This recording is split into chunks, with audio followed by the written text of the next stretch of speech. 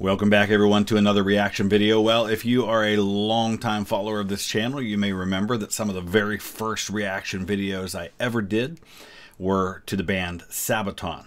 In fact, my very first Sabaton reaction was to the song Bismarck, and at that point I had never heard Sabaton before, which makes me sad looking back because I missed out on so much great music over the years. They are by far my favorite band today.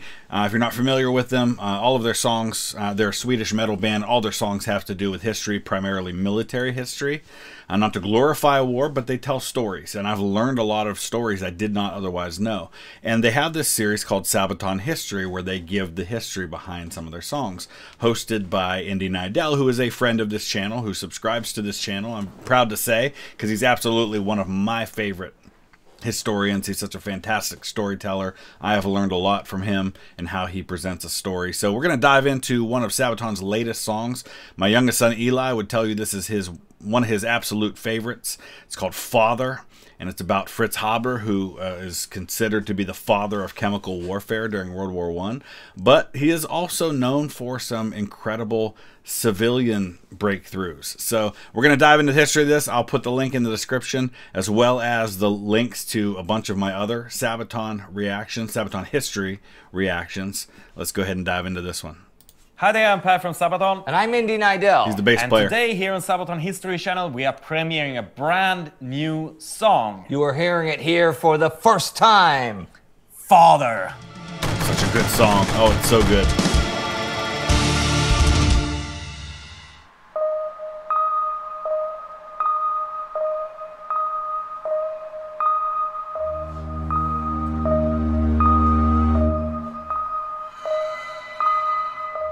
Not every legacy is easily distinguishable as good or evil. Sometimes it's more like the light of a candle. The brighter it shines, the longer it casts its shadow.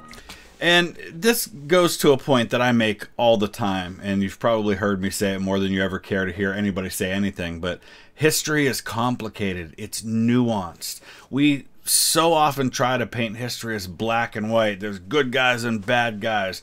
There's positive and there's negative. And the fact is that most things are gray areas. Even some of our greatest historical heroes have very complicated and sometimes ugly parts to their story.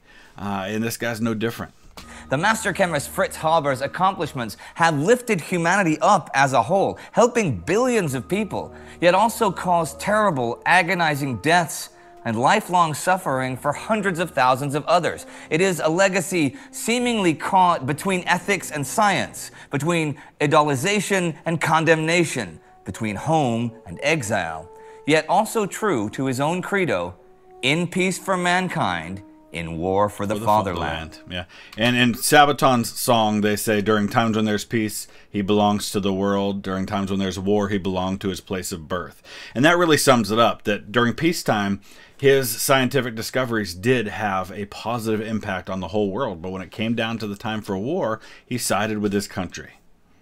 The Nobel Prize Committee of the Swedish Royal Academy announced its honorees for the years 1914 to 1919, the war years. 5 of those honored were Germans, and among them was Fritz Haber. He was awarded the 1918 Nobel Prize for Chemistry for the groundbreaking achievement of creating synthetic ammonia.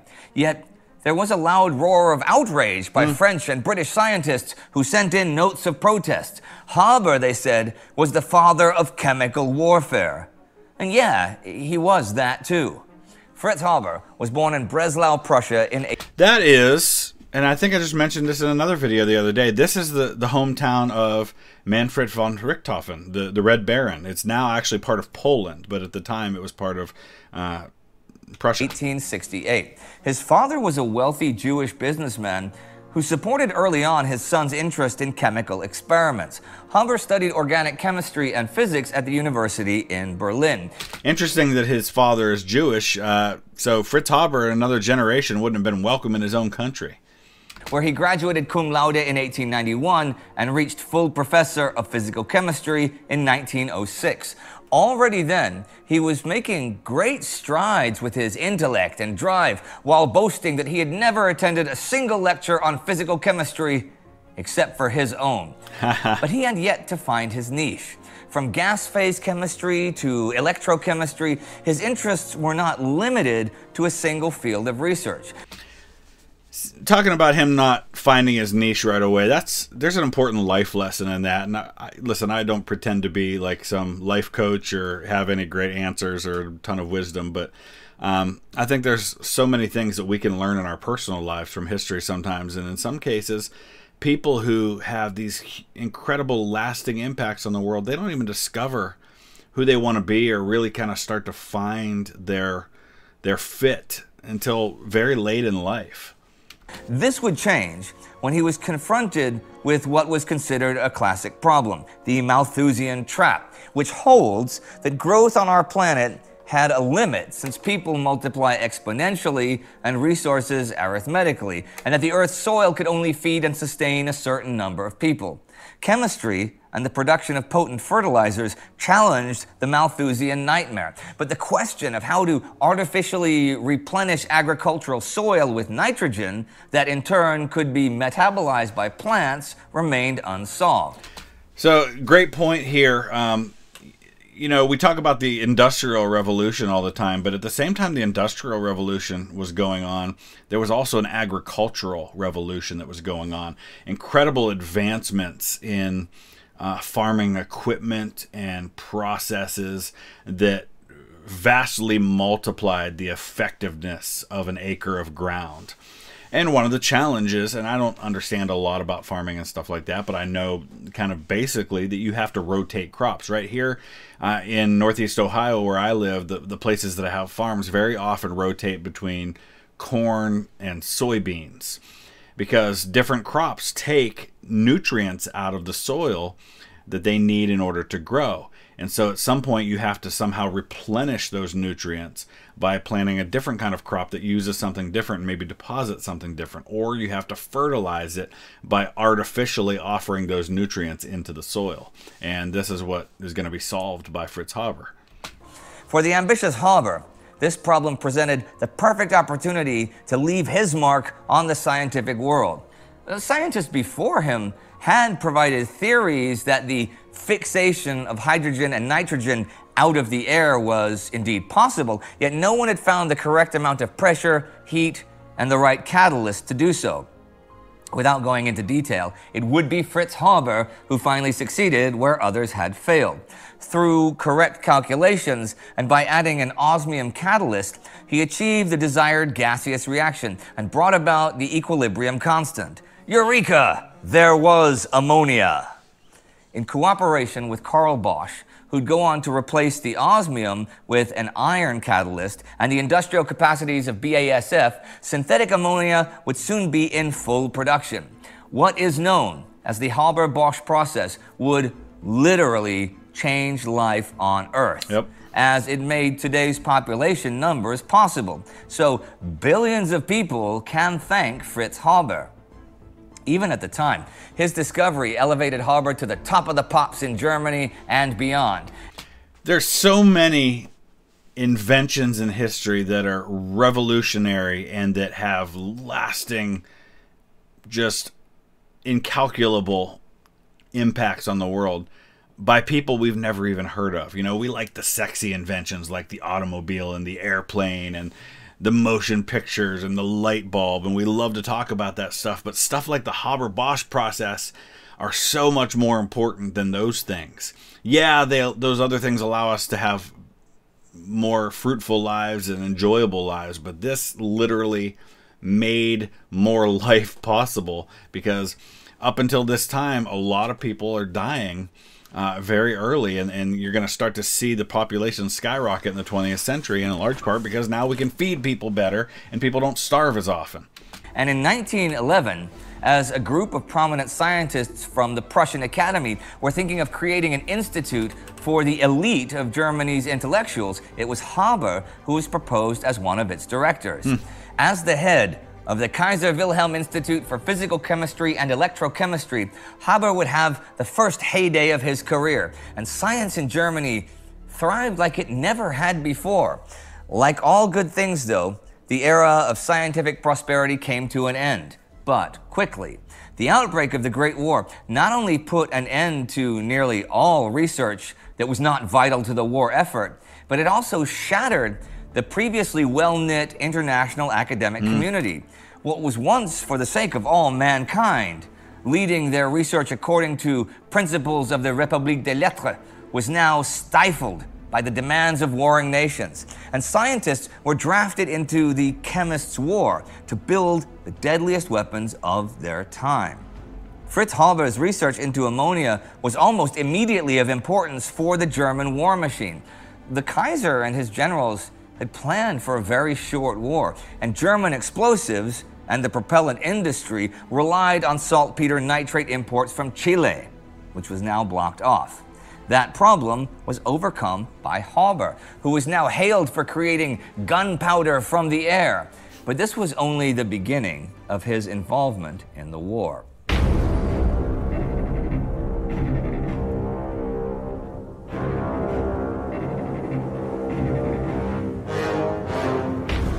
In the early morning hours of April 22nd, 1915, a greenish-yellow fog, up to 2 meters high, crept towards the Allied lines. It was driven by the wind, and those who smelt it described its sweetish, chloric smell, which was also irritating like pepper.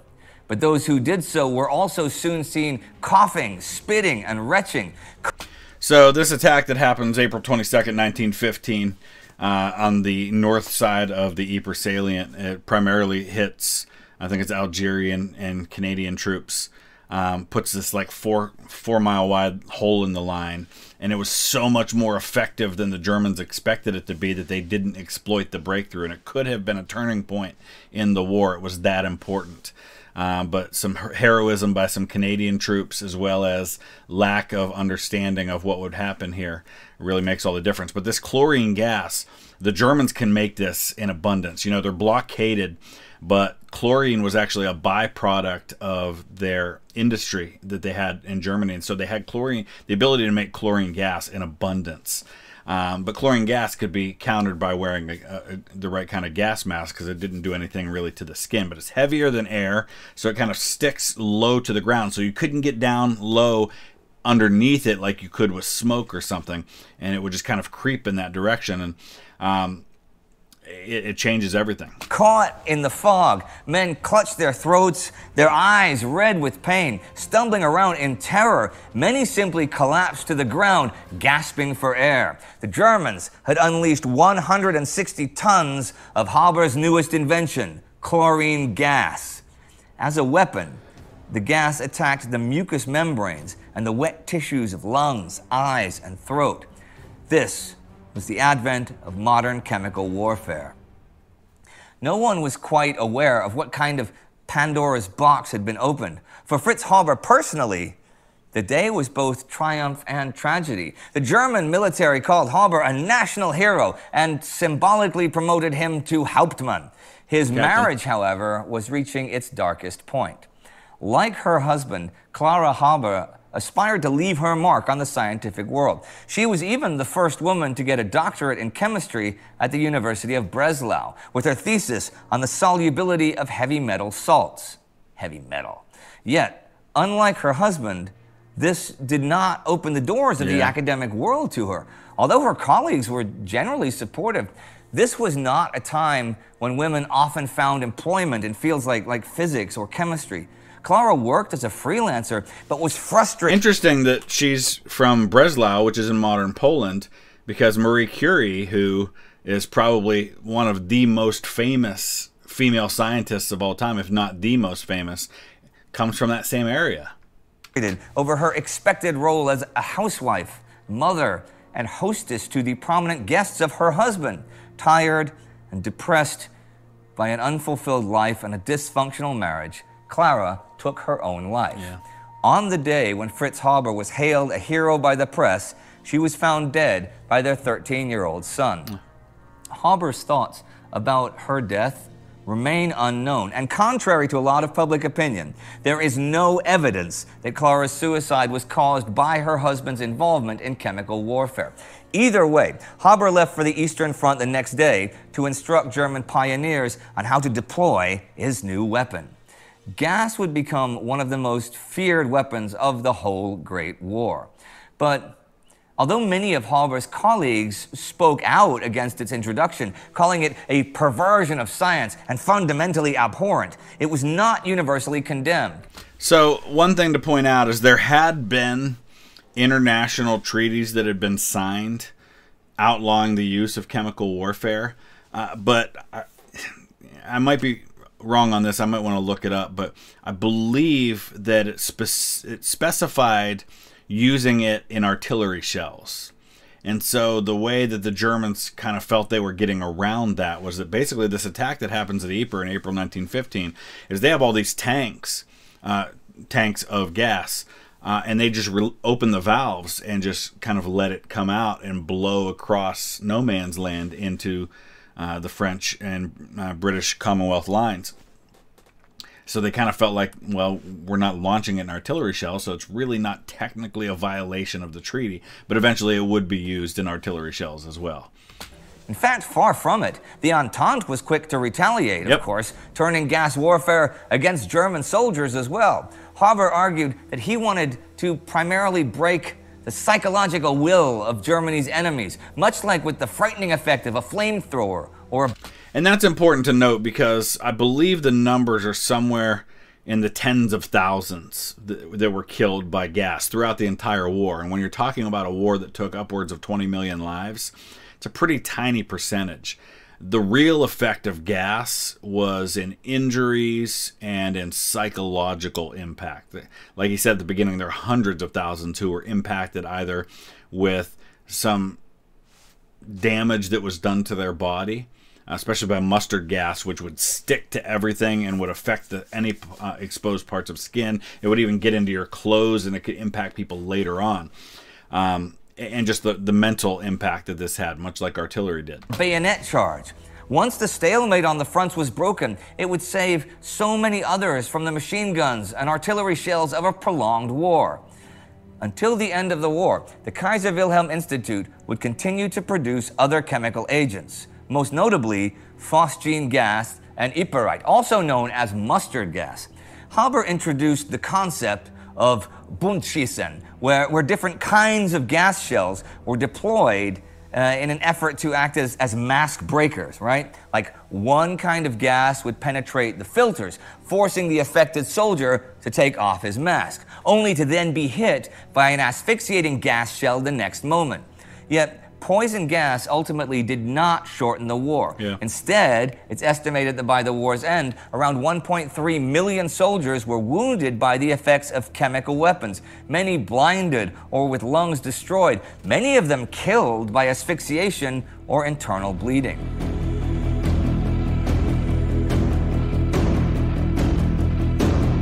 Horrible stuff.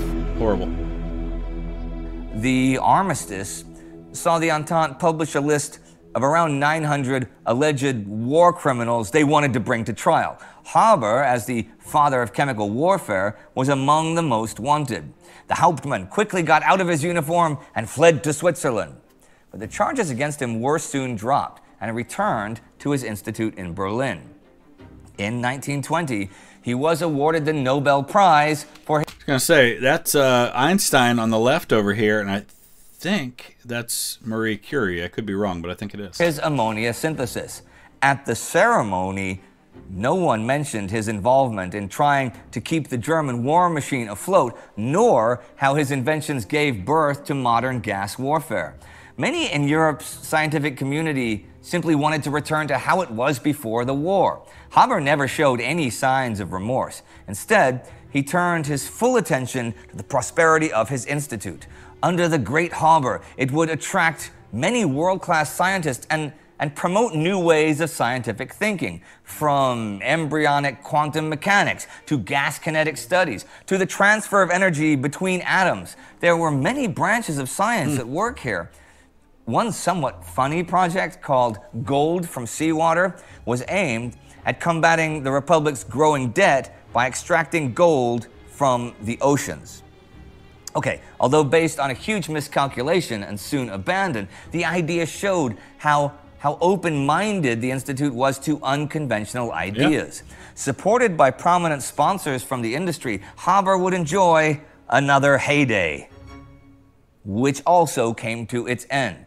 When the Nazis rose to power in 1933, they soon extended their clutches to Germany's scientific world. Although Fritz Haber had converted to Protestantism when he was 25, he was still a persona non grata to the new state. Hitler personally hated the Jew Haber, who openly supported the democratic principles of the Republic. See, this is a great point, too. And this is something I didn't really fully understand until about 15 years ago. I think it was around 15 years ago. I got to visit the Holocaust Museum in Washington, D.C.